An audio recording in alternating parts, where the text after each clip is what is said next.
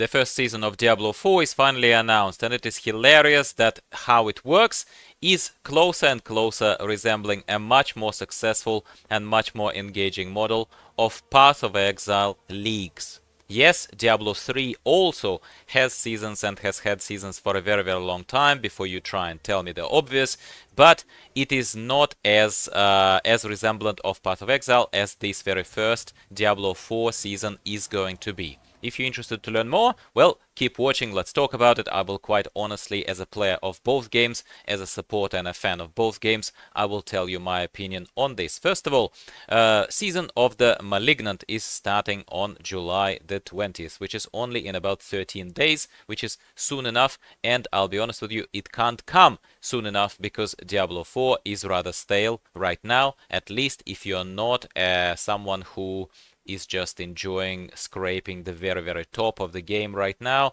with this lack of content, just trying to hunt for some extra drops. Essentially, that's all you do. You hunt for extra drops, but there is no extra fun, arguably, to be had right now unless you're playing together. Alright, so the new threat emerges. Essentially, there will be monsters roaming the land periodically, and they drop stuff. You turn this stuff into what effectively is a legendary power, if you like, a certain kind of thing that makes your character stronger, and apparently those things, emerging information from a few sources, saying that those things are rather strong, that make you feel rather strong. If you've never been in any season in Diablo or in a league in Path of Exile, this is where it's similar. It is something that typically in these kind of games is happening on about 3 months, like a quarterly rotation. So every quarter of the year there is a new season or a new league. In that league or season, both games are exactly following the same model, where a new mechanic is introduced, such as those hearts dropping from the bosses, of energy or energy, whatever the currency is dropping from those malignant bosses in this particular case, and then you convert that into purchasing or acquiring otherwise of some kind of power. Diablo 4 is going to be adding a new questline, looks like it, which is the least interesting thing for me personally, and then this mechanic, essentially, as we refer to it in the leagues of Path of Exile, this new mechanic is something that's going to be front and center of this season. There will be a new boss, there will be new gear, and this new gear looks rather appealing. But this is where Diablo went not Path of Exile way, and yes, Path of Exile has a lot of cosmetics. Before you once again try to point out the obvious to me, I played the game for a long time, thank you very much. It is more resemblant of Diablo Immortal.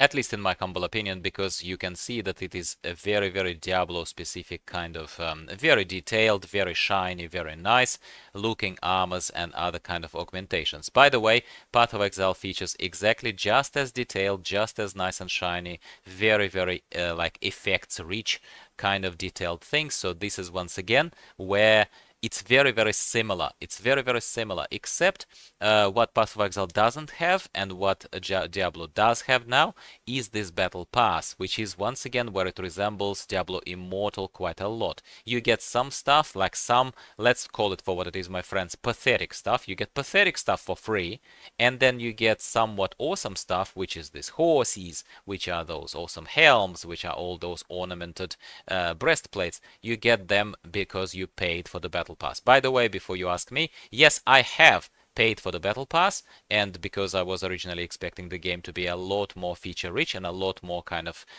grasping, for the lack of a better word, but as you may have followed my recent news and updates, I don't blame you if you are still enjoying the game. In fact, I'm very, very jealous, but I am waiting for this league, for this new season, and I am planning to play it.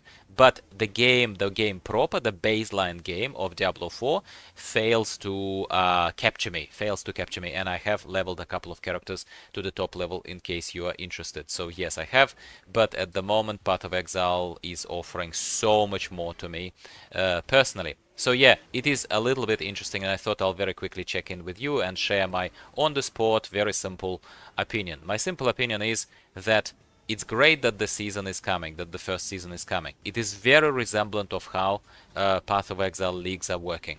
It has cosmetics and Battle Pass from Diablo Immortal. Everything else looks like they are leaning more towards Path of Exile League mechanics as opposed to Diablo 3 very kind of bare bones, very, very light touch refresher of the game, so to speak, that they were doing in the recent seasons of Diablo 3.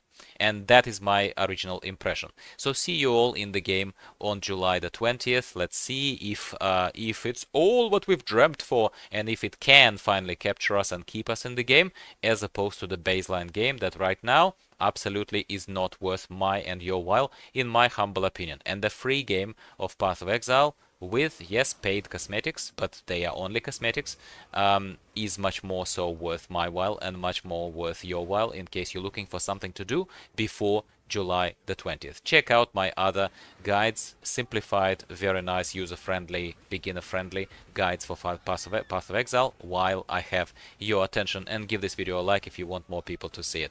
Thanks for tuning in. Talk to you very soon.